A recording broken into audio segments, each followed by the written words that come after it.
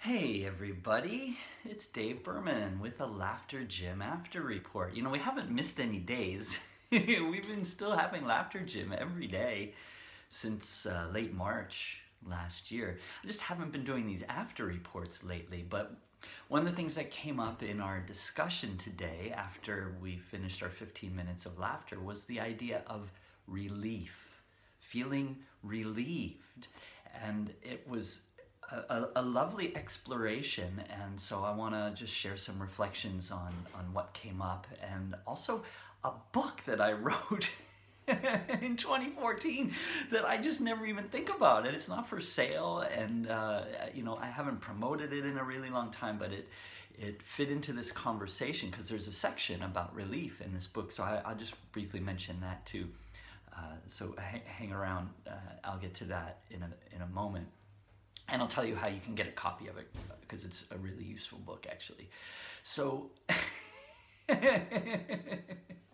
so we laugh for 15 minutes, as we do every day in the Laughter Gym, part of the Principles of Laughter program. You can join us. There'll be a link for that in the comments.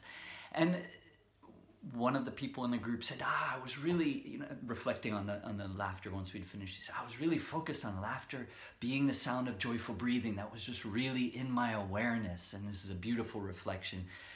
This expression we use all the time as a jumping off point, a starting point.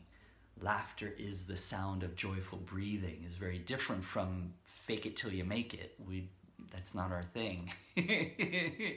So another person sharing a reflection on their experience laughing said that they'd recently had a death in the family, and prior to that they had a lot of thought and concern for this person who was nearing the end of life. And since this person's passing, the amount of thinking about that person had diminished a bit, and that this change was noticeable in the time spent laughing.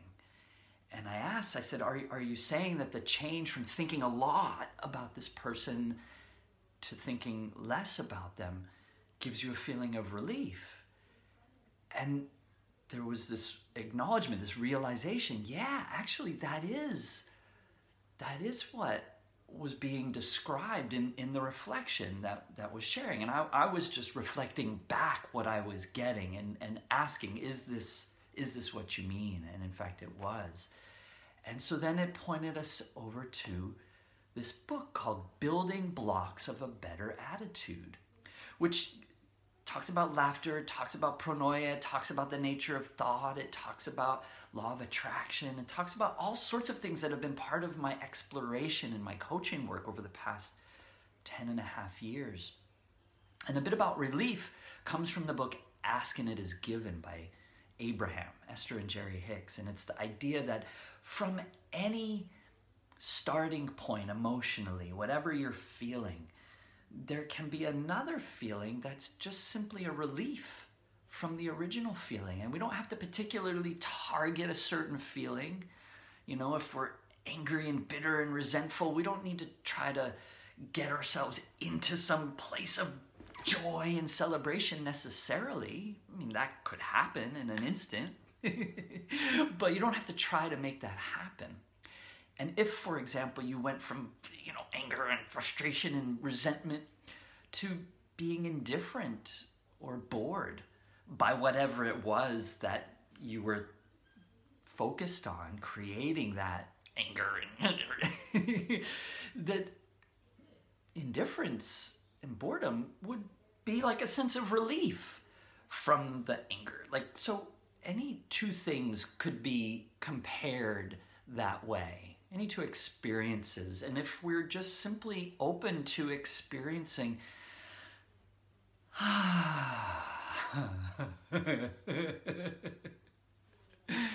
the sound of joyful breathing, just relaxing for a moment, even just one breath.